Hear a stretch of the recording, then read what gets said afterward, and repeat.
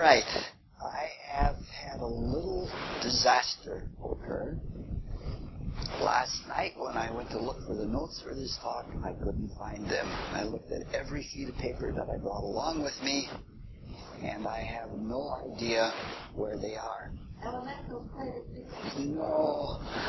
No, I probably stuffed them with some other notes in a file cabinet. Yeah, I got that. So, we're working without notes. And that means the talk is likely to be very brief. It's going to be very stripped down. Because when I make notes, like for one of these classes, it's usually between 8 and 12 hours composing the notes. And so there's an awful lot of information that goes into it. And I can't skip this talk because it's a very important talk. So I'm going to have to do it extemporaneously, which means it may very well not be thorough, and I may be subject to error, but we're just going to go ahead anyway, and we're going to talk about the desire world. Yeah. If we return to our setting, and our setting is a human sitting on a horse next to a pine tree, next to a rocky butte. We've been going back to that image again and again and again. When we first looked at the image, we noted that there was something different about the horse and the human. The horse and the human were not connected to the earth. They were free. They could move about. So that made them significantly different than the other two members of the setting. Yesterday when we spoke, even the day before, we spoke about having the energy to move around. But movement doesn't just occur by itself alone. There has to be something that stimulates it, something that motivates it. And from the viewpoint of Christian mysticism, that stimulation is done by desire. However, when we look at desire, we're no longer looking at something that is subject to the laws of nature, the physical laws of nature. There are a different set of laws. We are on a completely different plane. In Rosicrucian terminology, it's called the desire world. Paracelsus called it the astral plane, or the astral world. He did that for several reasons, because it was that realm through which the star forces, the astral forces, worked into human and animal consciousness. And the second reason is because it was scintillating with light. It was rapidly changing, and it was like it was made up of stars. The word astral or astral world is not a good word anymore. It is sort of a garbage can term. It has come to mean a lot of different things to a lot of different people, and some people, when they talk about the astral body, they're talking about the etheric body, and they're not talking about the desire body at all. For this reason, the Brothers of the Rose Cross, when they gave the Rosicrucian teaching to Max Heindel, decided to describe each world by its function. And so the function of the desire world is desire, because desire is what motivates most people. So if we're trying to experience this, we have to experience our own desires. More than our own desires, our emotions, our passions, our moods, all of those things, our feelings. all of those things are manifestations of the desire world. So when we close our eyes and we turn inward and we experience emotions, it's a little thin. It's almost like a desert.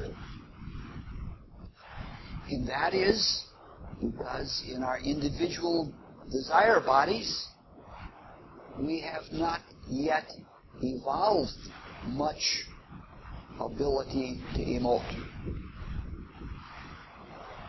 Most people only emote to the extreme desires.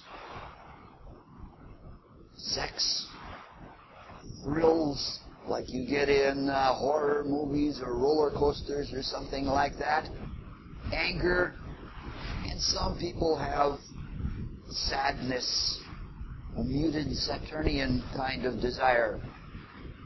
But when you read poetry or when you listen to music, you realize that the poet and the musician can objectify emotions that we really don't even experience often except in those artistic conditions. In fact, I think all of us should participate in art as much as possible to do that, because our inner emotional life is pretty much impoverished. We don't have much of a feeling life. And there's nothing barring us except our own efforts. So the more we can feel things, the more we can emote in different ways so that we can be moved to do things, the better it is for us. Now, the Rosicrucian philosophy has rather unusual things to say about desire and the whole desire world. Normally, when we experience desire, we don't start from the bottom up, and we don't start from the top down. We come in somewhere in the middle of the desire world.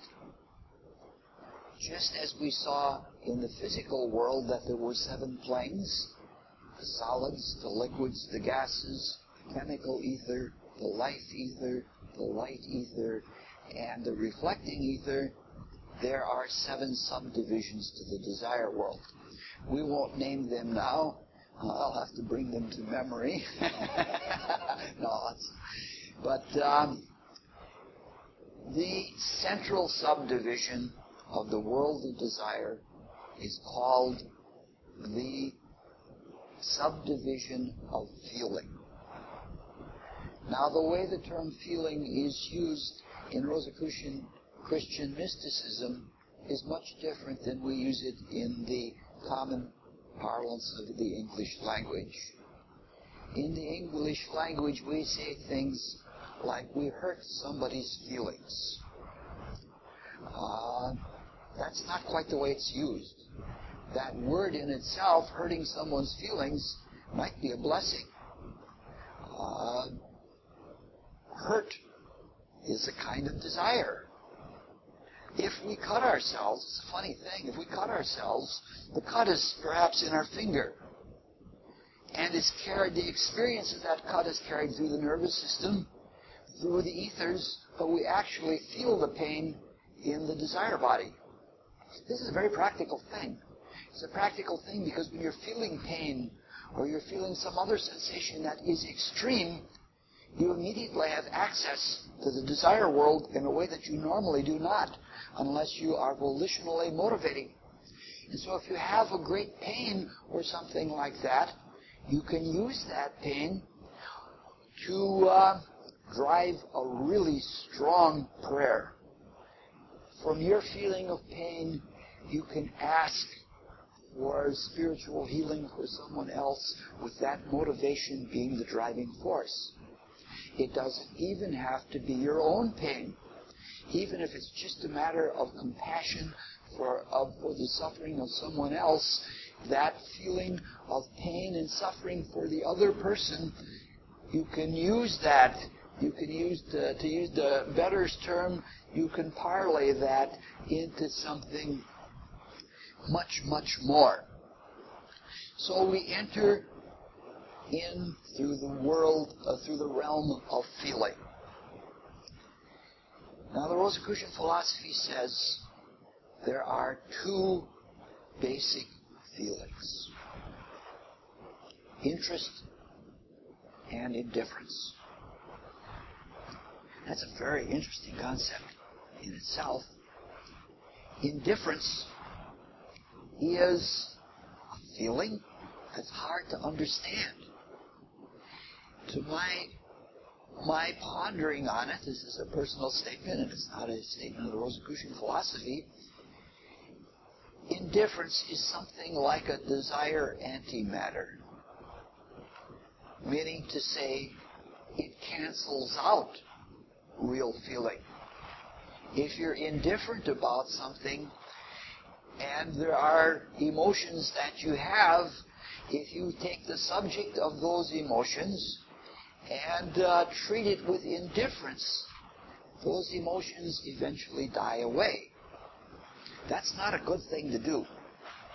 There are some spiritual schools that cultivate indifference. And they cultivate indifference because they are aware of all of the treachery of desire. We all know the troubles we get in with desire. We're talking about health, and our health is most often a result of desires. For a number of years, I had health difficulties because I desired more food than was good for me. And when you do that, you get yourself in trouble. But the idea of being indifferent until you cancel out all desire, which is the goal of some schools, is you become a gray person. There's nothing to you. A person who has desires and emotions and feelings has color to their life. They have motivations to do things. Moreover, this is another one of those instances that to take such an action to deny a major segment of reality is blasphemous.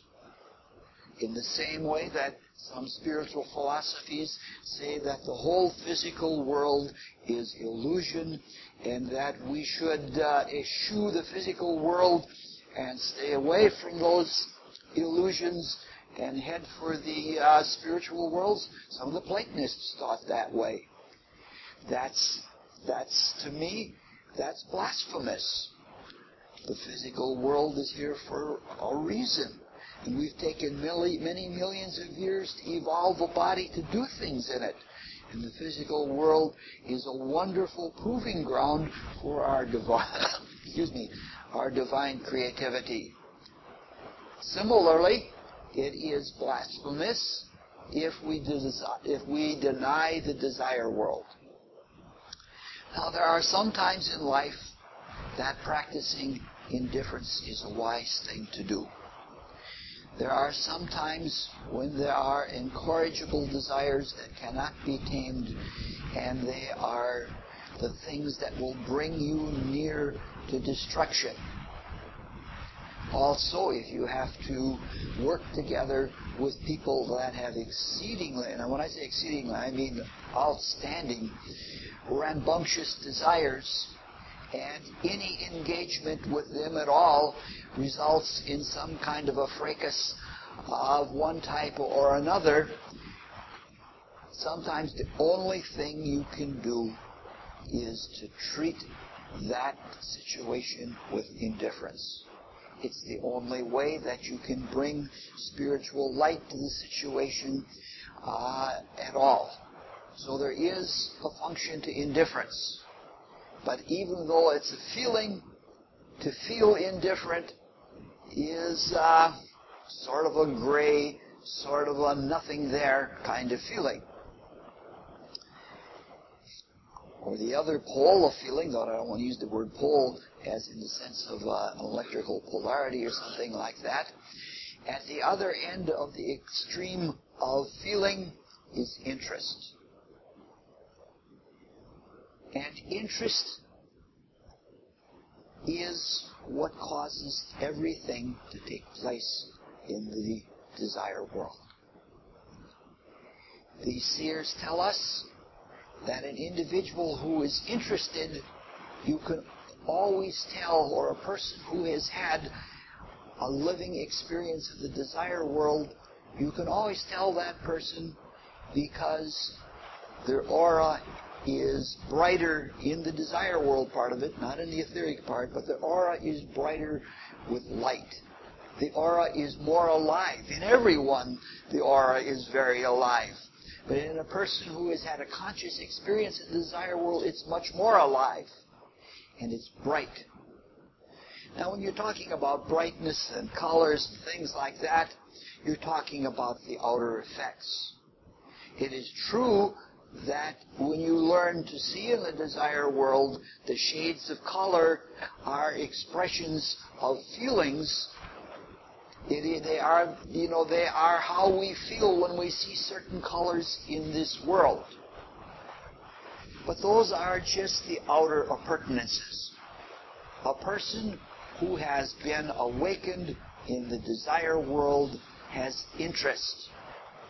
There isn't anything that a person who is that is awakened in the desire world isn't interested in. They're interested in this and this and this and this. This is why when you find great spiritual people, initiates, they don't limit themselves to one thing. They're interested in everything. They're interested in all the sciences, all the arts, philosophy, religion, anything. I remember the story once. A man came over from India that was a seer. He was one of my friend's father's friend. He was a man of some note. And he came through the offices of a building, and he had never seen a dictaphone before.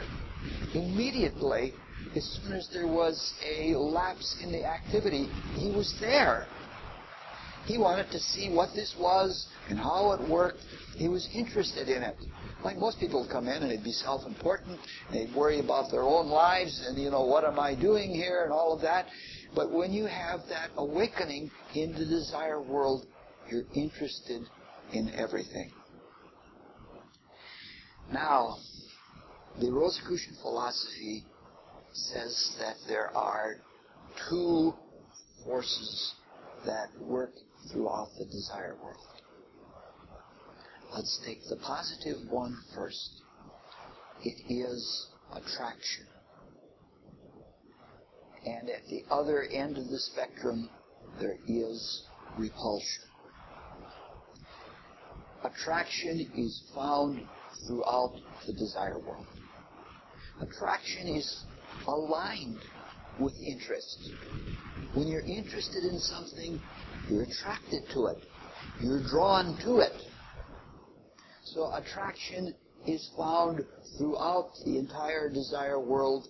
Repulsion is only found with the lower or baser desires. Now, there is a principle of how things work in the desire world. And it works on the basis of attraction and repulsion. But attraction and repulsion are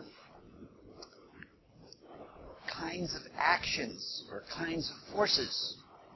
And they need to be set into motion. And the way they are set into motion is through one of two attitudes. Now, there's another principle that works throughout all of the spiritual worlds. It is a principle of inner and outer. For example, the more that there is something turning inward, in reaction to that, there is also something that goes outward. Now, let's go into some examples in our lives. That it's the Tom Sawyer effect. With painting the fence, when you get interested in something, you're interested, that radiates out, and pretty soon other people are attracted. They're curious, and they come in. So, there are two ways, with two different attitudes, that the forces can be set into motion.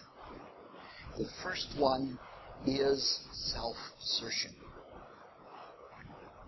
And self-assertion in the not complimentary use of the term. We say if a person asserts themselves, they are being offensive. And that is the use of the word self-assertion that we are meaning. Now, when you're asserting yourself, you're taking something to you. You're appropriating it. The best example I have ever found of how self-assertion works, and it's something that we've all seen. Take a dog at its feeding bowl. And there are other pets around, maybe other dogs, maybe some cats. The dog at the feeding bowl asserts itself, and he says, "This is mine." He even goes further than that.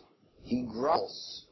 And because he's taking it to himself, he puts out a radiation of repulsion. So, if you're interested in the astrology of all of this, the whole desire body that we have microcosmically was begun in the moon period. So the whole desire world and the desire body is ruled by the moon. And the moon is the feeler. It's sensitive. So that especially the central region of the desire world, the world of feeling, is ruled by the moon. But the moon is also a drawing planet. But the lower desires are martial. In fact, one of the key words for the sign Aries is self-assertion. One of the key words for the other pole of Mars, the negative pole of Mars, Scorpio, is repulsion. So it turns out any time that there is self-assertion, it produces in that attitude a repulsive field that goes out. I once did a talk on Christian mysticism in the cowboy movies. And in that talk, I talked about the classical kind of cowboy movie where the bandits get the gold, they rob the stage, and they head for the Badlands. And when they get into the Badlands, they begin to think, well, there's 6 of us, but if there were 5, my share would be bigger. And you know the story, how it goes in the movie until it's 2 people. And then it's finally down to 1, and he's starving to death. He's got all the gold, and the posse pulls up, and they don't even have to fight with them because they've done each other in. That's the way the lower desire world works. Everybody selfishly wants it for themselves, and they assert themselves even to the death or elimination of someone else so they can have more for themselves. Desire is objective.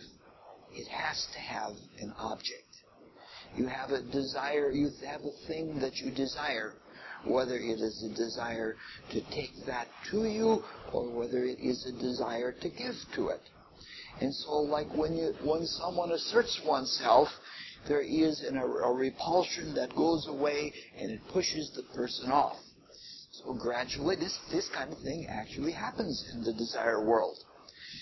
Forces bring things together, and when they're brought together, if they're self-assertive, they keep fighting for the same object, and sometimes the object they're trying to destroy is each other, and things are disintegrated. Actually, the lower desire world is the compost bin of the whole desire world, because desire forms outlive usefulness just like physical forms outlive usefulness. And they are rotted away or disintegrated, and the stuff of the desire world is liberated to be reused by the principle of repulsion. Eventually, the repulsion tears apart all the forces. Now, the Rosicrucian Cosmoconception gives very good examples of how this can be used, or some of the terrible things that happen. Number 1, it talks about why it's dangerous to lie. Because when you lie, you not only produce a false thought form, you also produce a false desire form. The true form and the false form are brought together because they're about the same reality. And then the lie dies. Eventually it has to die because it's not about a true thing, but it actually injures and in some cases destroys the truth. It's a matter that if you're a liar, and if you lie about something enough times, you begin to believe your own lie. And so there is a maxim about the desire world that a lie is both a suicide and a murder. The lie destroys itself, and it eventually destroys the emotion that the lie is about. So the lowest region of the desire world is where most people function. They function in the region of coarse, sensual desires and passions. That's the only realm in which the repulsive forces of self-assertion are dominant. But that doesn't mean that the force of attraction isn't there. It is there, and it is there most certainly. If you ever talk to a sensualist, you'll find this. One of the strongest signs of the zodiac for desire is Scorpio. Scorpio desires everything, but especially sex. I worked with a young woman once, counseled her, and there was no way that this woman was ever going to be sexually temperate. And the reason was that she found the emotional experience of sexuality and the emotional experience of orgasm, she found them extremely pleasurable.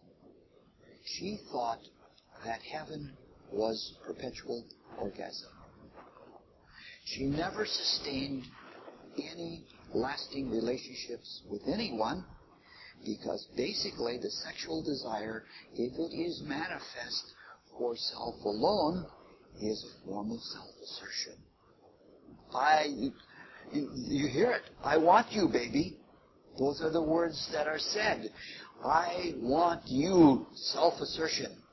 Consequently, sexual passion is repulsive. It takes an awful lot of love in a relationship to be able to sustain sexuality. And if that love isn't there, a partnership will rip apart because there gets to be what I call, it's going to be a little raw, there gets to be what I call an F&F syndrome. People are either fighting or fornicating. I remember one time, I had been living here at Mount Koepsel for 3.5 years, and I moved back to Wisconsin, and I was in an apartment with a thin ceiling. And there was a couple up there that were in the F&F syndrome. And it was terrible to me because I have a lot of sexuality in myself, and at that age I had a hard time dealing with it. But it was funny. It was really funny. It was either Sam, you're killing me. Oh, Sam, you're killing me. Either fighting or fornicating, and it went on in such a fashion. But at any rate, this young woman realized that there was the attractive force of love, even in the coarse, self-assertive sexual desire. It's the way it works. All of the planes, the things about mysticism, whatever form it is, if there's a statement about the reality of it, you should be able to see it from your own experience. And I hope I'm talking about things that you have seen or experienced yourself. I know people that don't feel good unless they're angry. When they're angry, they're experiencing intense desire, but there's also a little feeling of love. Sometimes some people don't think you love them unless you can get angry. I had a friend once, the first sweetheart I ever had in life, and she was really cool. She was an Aquarius, an extremely cool Aquarius, never seemed to get flustered by anything. But I knew she loved me because I was the only person that could get her angry. And I knew that in that anger, that despite the fact that she didn't like losing her cool, and that she didn't like the feeling of anger, she knew that in there was also love. So the force of attraction runs through all of the planes of the desire world, the subplanes. In most of the planes, the force of attraction is predominant. The attitude that sets in motion the force of attraction is sacrifice. Sacrificial love. When you love, you're filled. And when you want to give, you're filled up. Let me do this for you, or let me help you with that.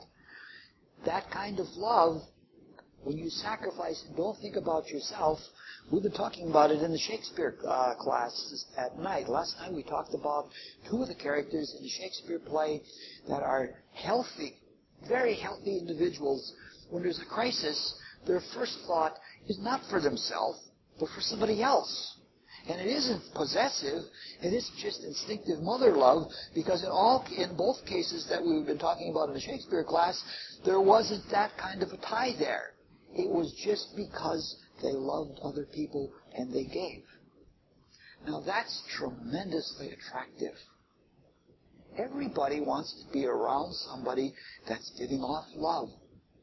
If you're giving of yourself in the most sacrificial way and you find something that you can help or just give the love itself, you have never a loss for friendship. There will be more people around than you can possibly handle. So you see that same inner-outer principle works. In this case, in the case of repulsion, you try to draw something to yourself and it repels off.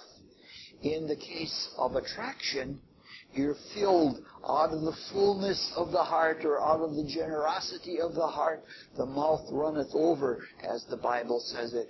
You pour out and you give, and it attracts things to you.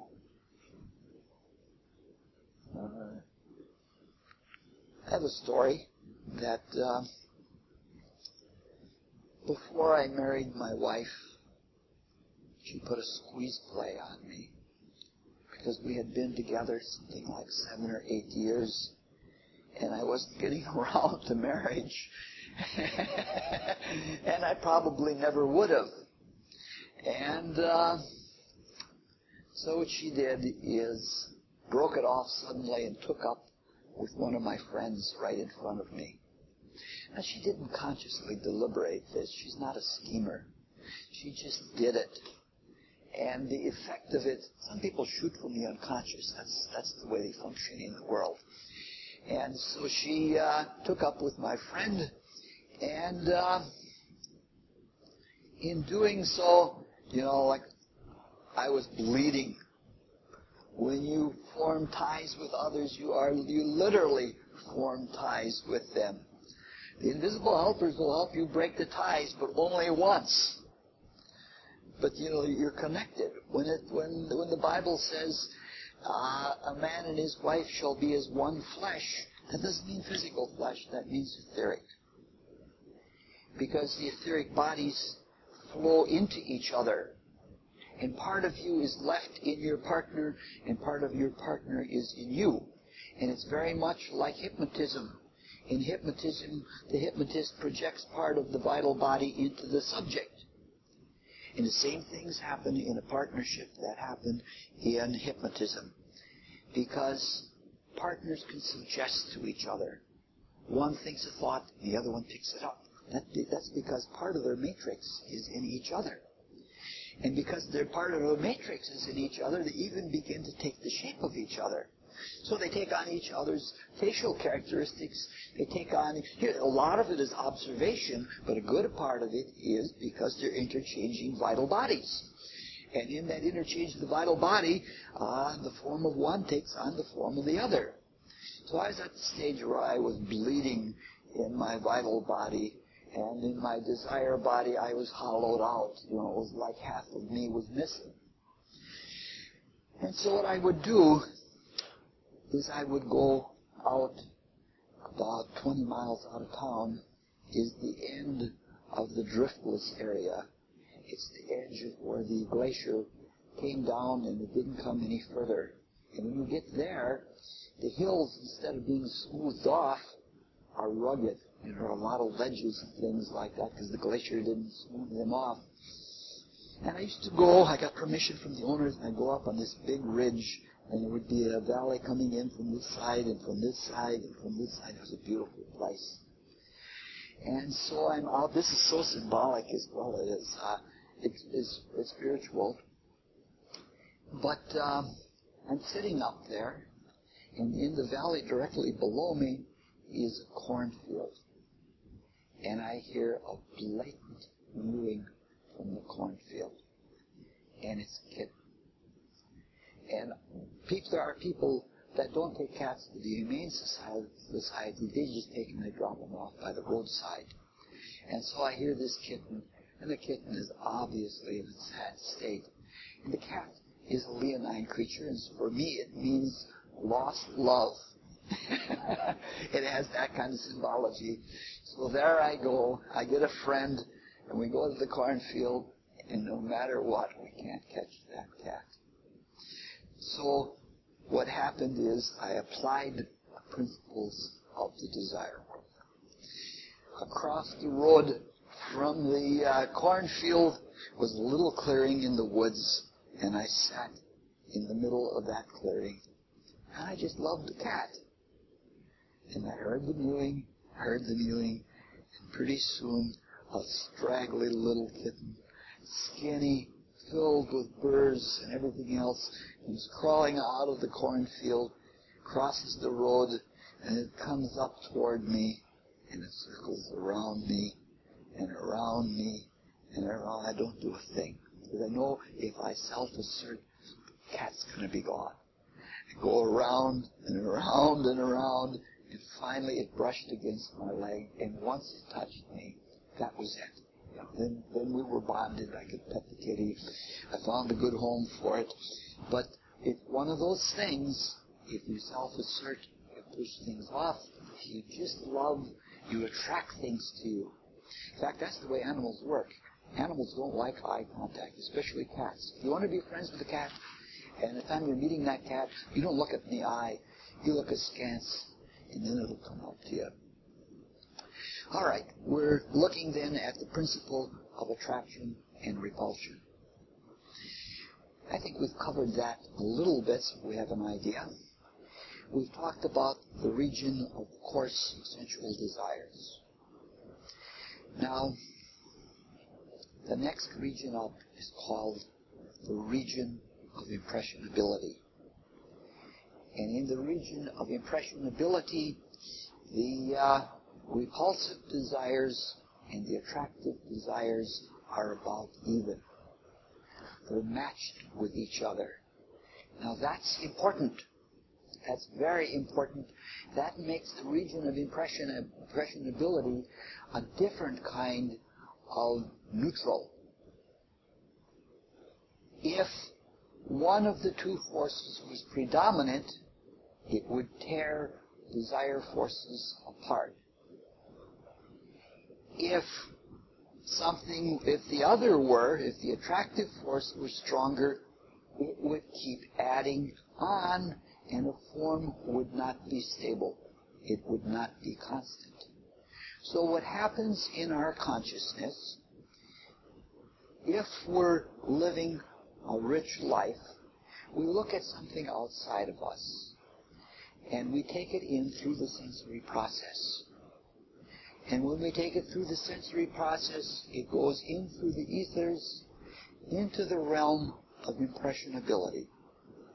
And it forms an impression.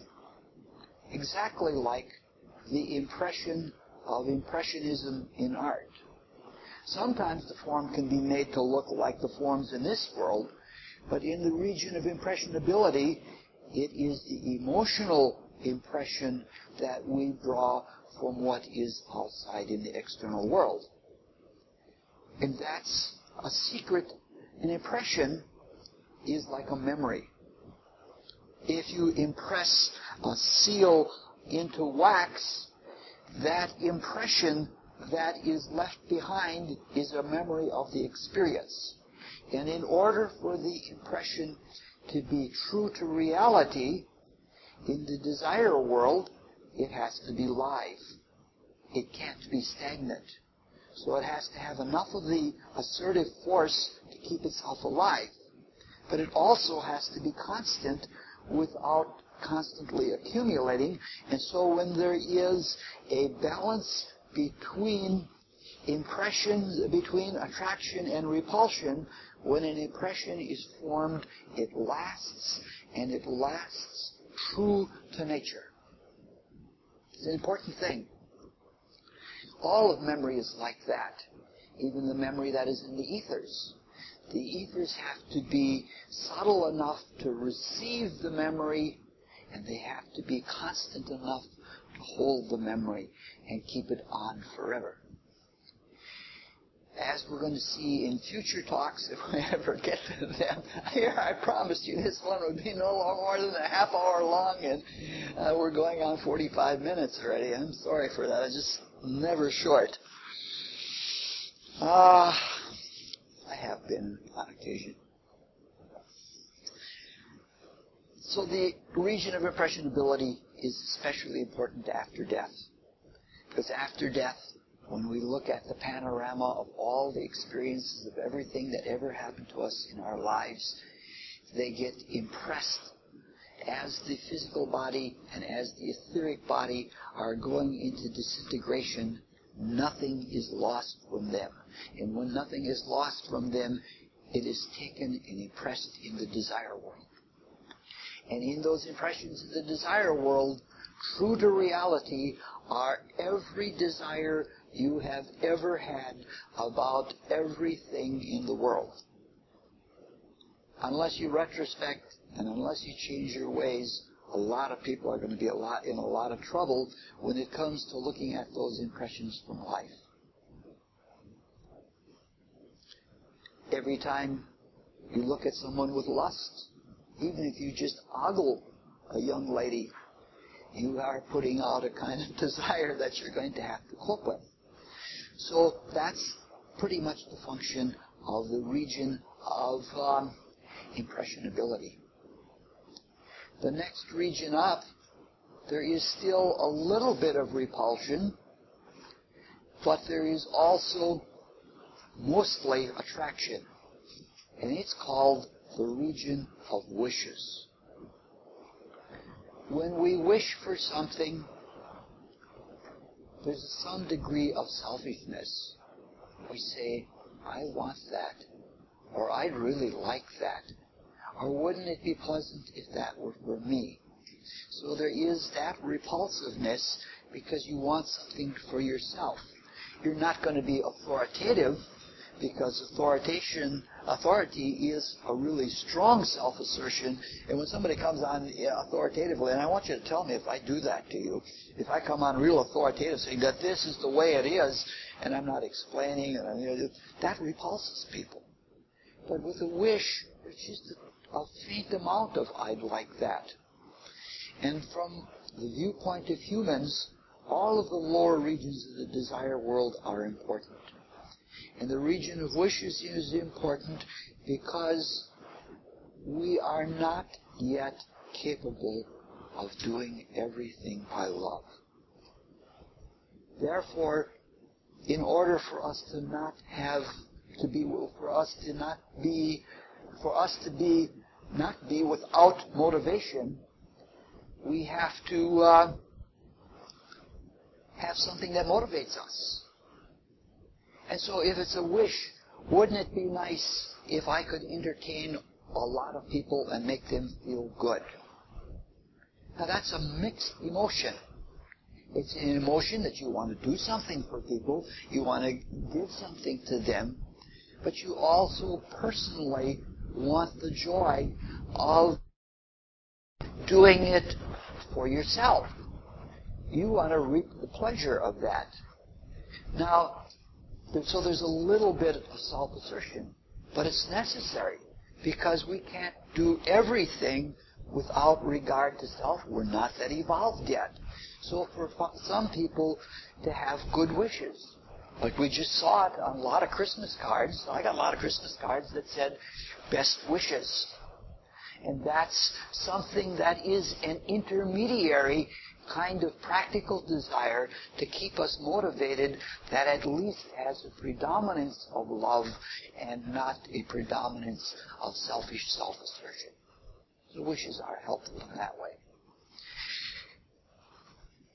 The higher regions of the desire world are called the regions of soul life, soul light, and soul power.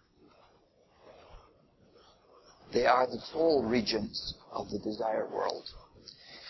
Yesterday we spent most of the day talking about the soul regions of the etheric world and of the etheric body, the vital body. We said that the vital body, the soul ethers of the vital body are unlimited. We can make them richer and richer and richer. And the richer they are, the more conscious we are in the body and out of the body. There are special things that happen in the soul regions of the desire world, but some of them are very hard to understand. So first, let's just talk about the realms. The lowest of the soul realms is the realm of art. Again, Venus is the planet of attraction in the same way that Mars is the planet of repulsion. So when Venus gives, she attracts. But it's more than, love isn't just crystalline. Love is flavored. Venus love is flavored. The higher altruistic Uranian love is, that's pretty clear. But Venus loves things, and she beautifies. So the lowest of the soul regions of the desire world is a realm of beauty. It's a realm where there is a motivation to make something wonderful. It's the realm of art.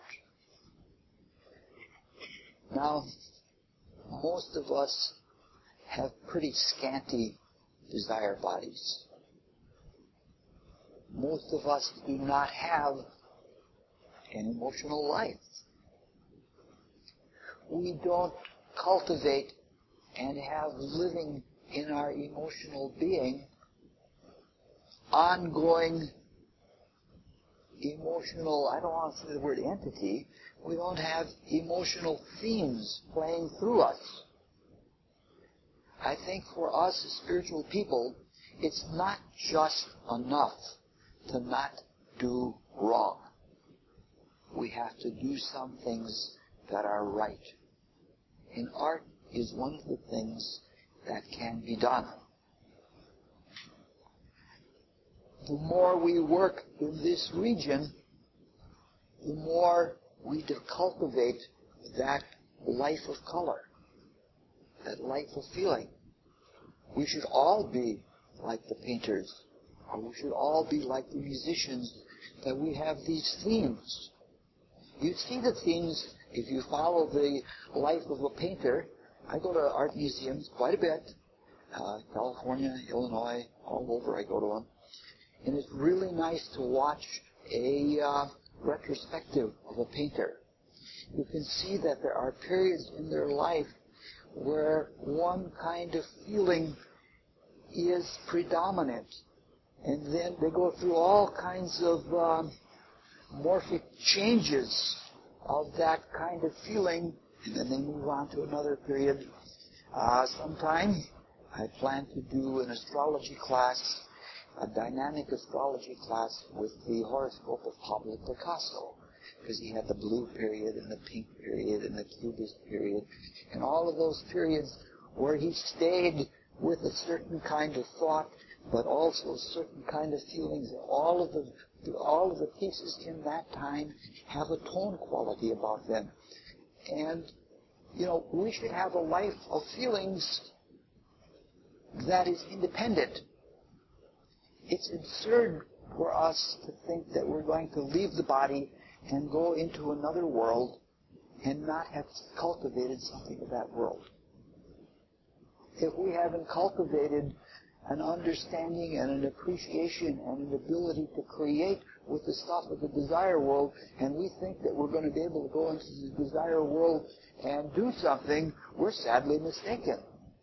Even if we were capable of doing so right now, if we hadn't cultivated an emotional life, we would face major disorientation. Myself, I'm not very good at it. I've been cultivating it for a lot of years, but a lot of my emotional life is in prayer. I have a prayer life, and in that prayer life, it's amazing the different kinds of feelings and the different kinds of themes of feelings that you get, and you can build and you can cultivate that way. There's a certain amount of spiritual autonomy in that. If you haven't cultivated a spiritual life, you don't have what the artists call a muse. You can't be wishy-washy and be an artist. Because if you start listening to everybody, they all mean well, they'll tell you what you should do next, and pretty soon all of your art will look like a collage, because it'll have the input of many people. But when you cultivate your own emotional life, then you have your own muse, and you can follow an emotion out through its end. You can take it through a full evolution, a full metamorphosis, and carry it to its logical conclusion, and that is your piece of art. Even if it's a flat, static composition. There is art, invisible helpers. Like if we study for Rosicrucian Fellowship and we dedicate our lives to service, we are guaranteed the opportunity to serve as invisible helpers. And when we serve as invisible helpers, we do educational work. Mostly we do healing work, things like that. But we're also educated to be made better. I had a friend that, I guess doesn't just have to say it was me, that had a waking experience of art class in the inner worlds. And the art class in the inner world is not like it is here. You don't use a paintbrush. You use your consciousness. And to the extent that you are capable of holding a feeling and objectifying it, do you accurately get the color tone that you want in what you're doing. But it's not like here in another way.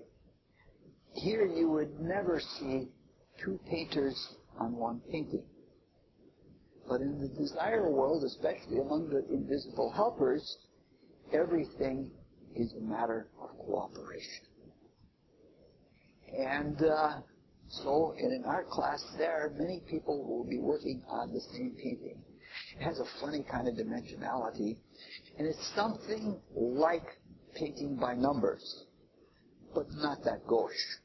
You understand that there's a composition, and you understand that you have a part in that composition, and it's yours to fill in your part and blend it in with what others are doing.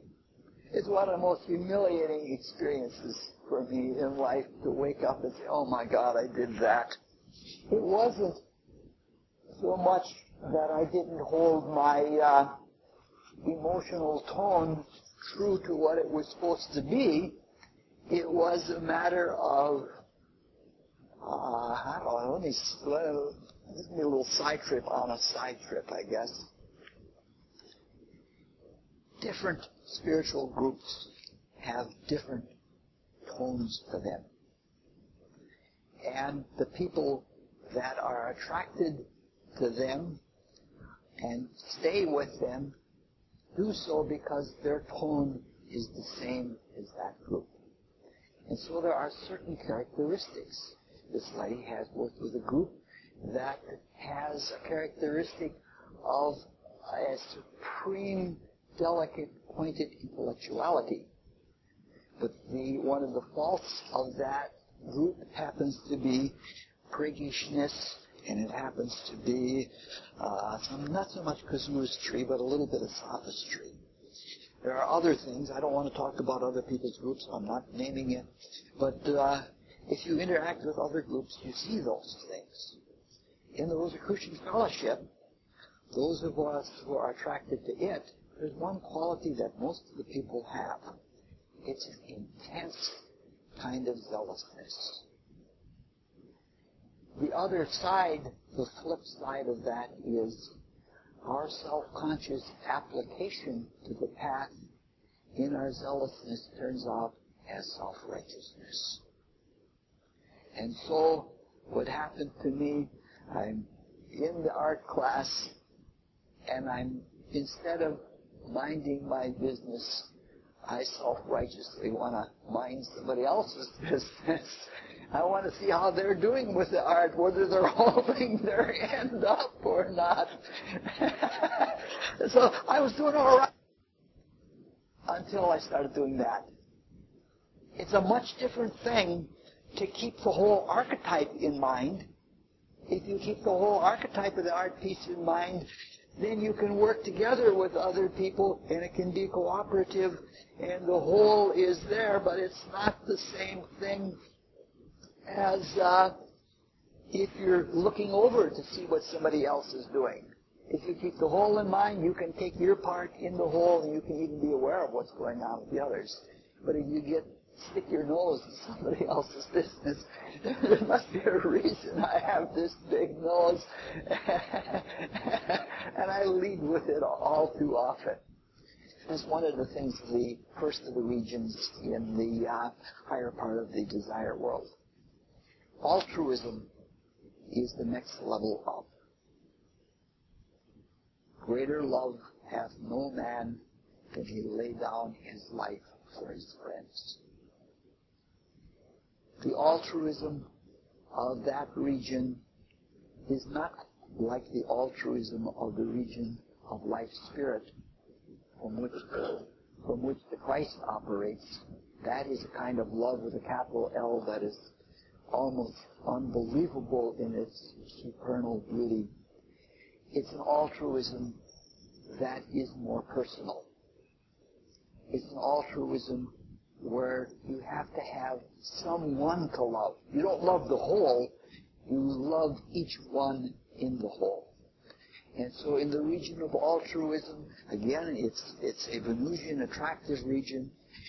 In that realm, you learn to love the beauty that is each individual. Now there's a danger in talking about the spiritual worlds in the way we're talking about them, and it happens a lot with Western people are just too technical. I don't mean to say that Eastern people aren't. They haven't even waked up to the technicality yet in many cases, but we're just too technical. Some of us have been discussing the fact that often in modern Western mysticism, there is an appreciation of psychology, of the mythical stories that each of us is living out in our lives.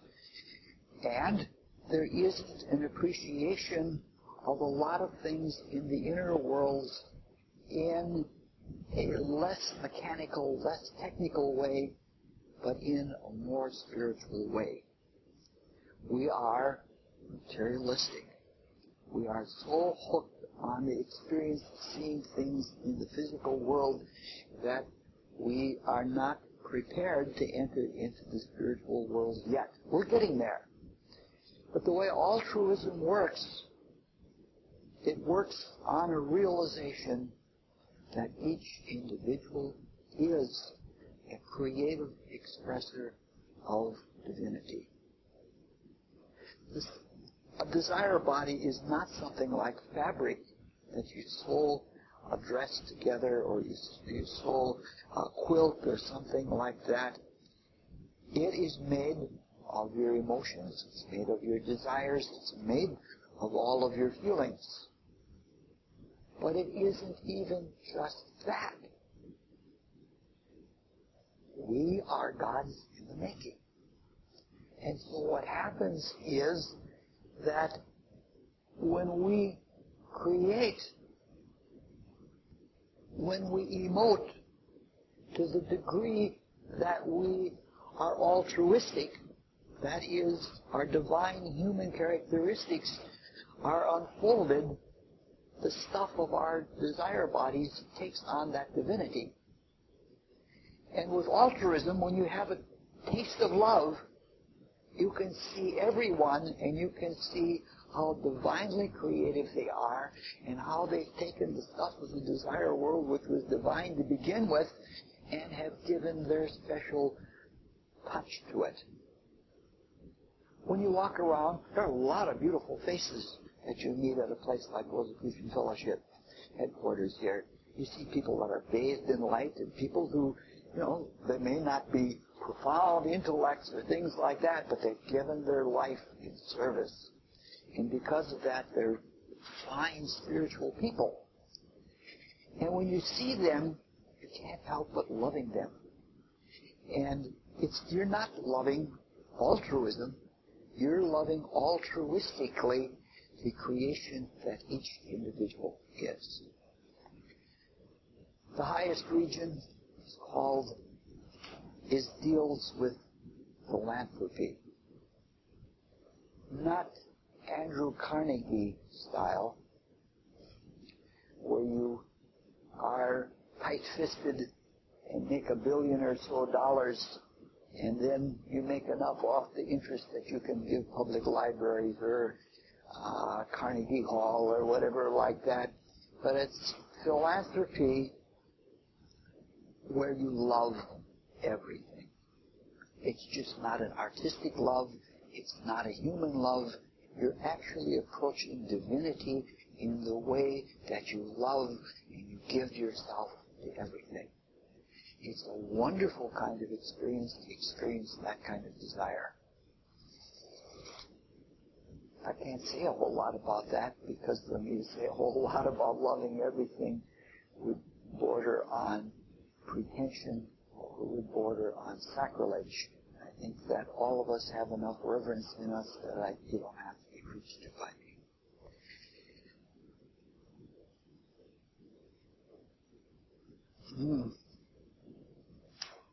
Each of us has our own individual desire body. And in the same way that our physical bodies are made of physical stuff that we have taken from the world and made our own, our desire bodies are the stuff that we've taken from the desire world and made our own. The desire world is extremely astrological. Given the position of the planets relative to the backdrop of the signs and the constellations, the planets are pouring in desire material into the desire world all the time, and it's constantly being recycled. So we have our choice of what we want to take. And it's as though we live in a very living paint palette. A paint palette that, according to the way we feel, that we take from the stuff that's around us and build into us. Now, we talk a lot about astrology in this organization, but there is a kind of an astrology that's very spiritual that has nothing to do with horoscopes. If you look at the ephemeris every day and see where the planets are, you can see what's in the air. And it's like growing up. If you see a child that's around 10 or 11 years old, when the vital body is forming, that child will look up to its elders as role models. If their father swaggers, they'll swagger like their father. If their mother likes to be coy, they'll try to be coy like their mother. To begin with, almost all of our creation is plagiarism. If you listen to a musician, I happen to like jazz music a lot, even it happens in classical music, a musician for much of the career is first a result of everything they've heard in other musicians. Each musician has a voice, and you hear things from them, and then you repeat it, and in the early stages you can say, wow, I can play like Jimmy Jufrey. You get that feeling, and after you play it like Jimmy Jufrey for a while, you have that as part of your being. And eventually, as you mature and you come into your own spiritually, you get your own. I haven't stepped off yet and broken an ankle or something like that. In order to communicate with people, you have to be open. And often you have to be humble. And I do all sorts of awkward things unconsciously. And the result of it is there's an open bond that is developed with other people. And these ironic things keep happening all of the time. Another name for cause and consequence is irony. It's poetic justice, the way everything happens. But at any rate, you get your own voice. And we can get our own voice with regard to the gods. Looking at the ephemeris every day is like looking at a musical score, or it's like looking at a color chart, except that it's temporally relevant. You know what's in the air now. And if you want to live a healthy emotional life, there are certain things that are available at certain times. We see them in fads. We see them in intellectual directions. They're manifest. People don't even know they're living out the astrology of the times. But they're taking the stuff of the times, and they are what they are. But as spiritual students, we realize that there are many ways that those paints can be used to paint an emotional life. So by looking at the ephemeris every day, we can take into our desire bodies and create with what's available. We can attune ourselves. We can plagiarize from the gods. It requires some imagination. We can inwardly try to feel what each of the planetary positions is, or what each of the aspects is like, and then we can play make-believe. And we can develop an emotional life that way. And we can create something. Not only do we get the stuff, but we get the purpose. We all know that there's a purpose to each of the times that we're going through historically. We live in a very purposeful kaleidoscope. And so that's what we do. Our desire bodies are what our feelings are.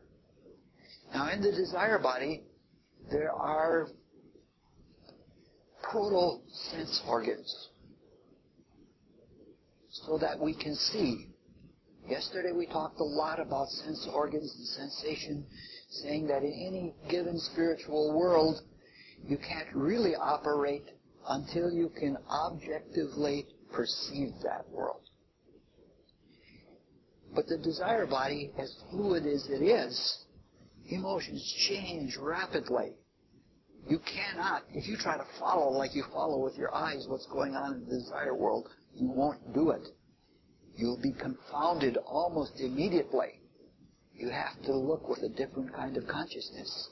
You have to be aware that there are moods within which there are all kinds of desires that go on. There are moods, sometimes you're grouchy for weeks on end. And there are ups and downs and all kinds of little emotions in that, some of which you go, like you look at some people's faces and 10 or 20 expressions will go across the face in a matter of seconds. That's nothing compared to what's going on in the desire world. It changes all the time. But in the desire world, the sense centers are vortices. Now, we can't think about the desire world the way we think about the physical world. It has an inward dimensionality. And if we think about objects in the desire world the way we think about objects in the physical world, we'll see them that way, and they will be true, but it will be limited. There are inner dimensionalities. So what happens is that in the desire world we have these vortices. And these vortices are concentrations of desire stuff. And the desire, it's like they're like, just like going down a sink drain. And the concentrations are such that the material goes down the drain but into another dimension, and it comes out through the great vortex. The great vortex is at the liver. The other vortexes are at the center of the forehead, the back of the head, at the voice box, at the genitals, and at the knees. Now, some people have consciousness that is forward-looking. Some people have consciousness that is positive, that they can do something about destiny. It doesn't have to be a self-centered destiny, self-centered doing something, but they know they can do something. Other people are more receptive. Even animals. Animals are completely receptive. Animals, even in aggression, don't do the aggression themselves. They have a group spirit that's moving them. So in an animal, the whole emotional nature is received from the group spirit. Now, there are some human beings, well, all creatures are receivers. All creators are givers. In all of our whole evolution coming to the present, from the Saturn, the Sun, the Moon, in the first half of the Earth period, we have been creatures. All the rest, we are going to be creators.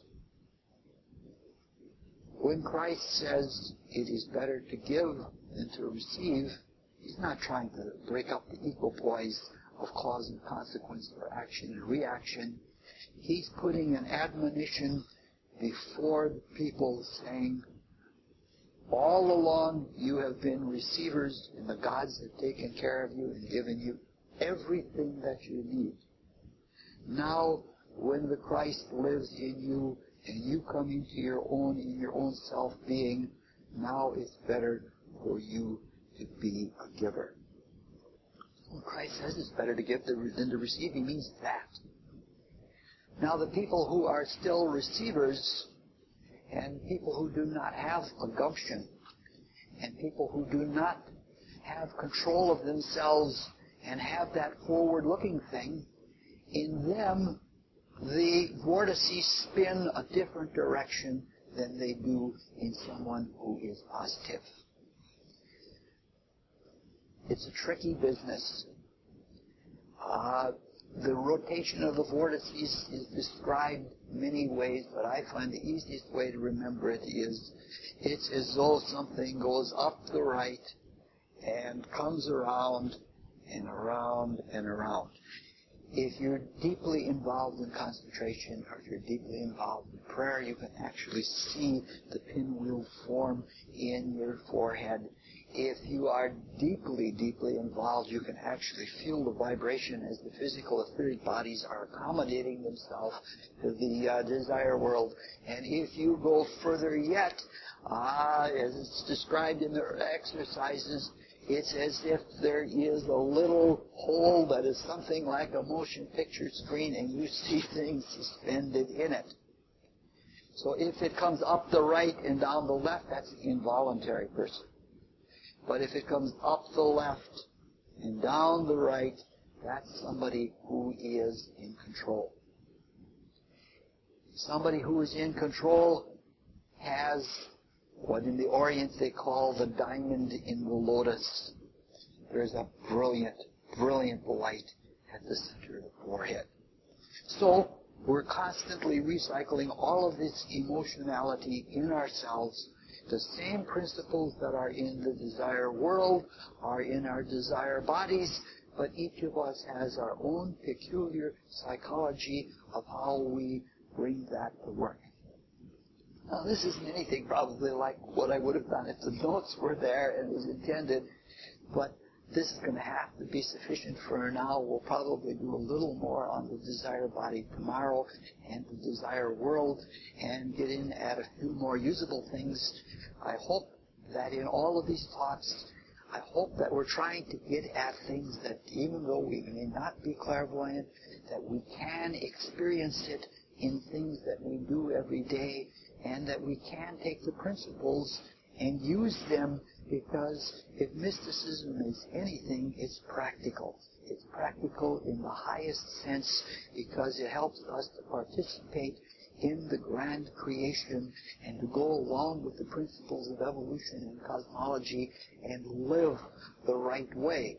I hope we had enough examples. We're going to come back to the desire world on a number of cases when we talk about things like what happens after death, things like that. But for now, let's close with the Rosicrucian prayer. O God, increase our love for Thee, so that we may serve Thee better from day to day. Let the words of our mouths and the meditation of our hearts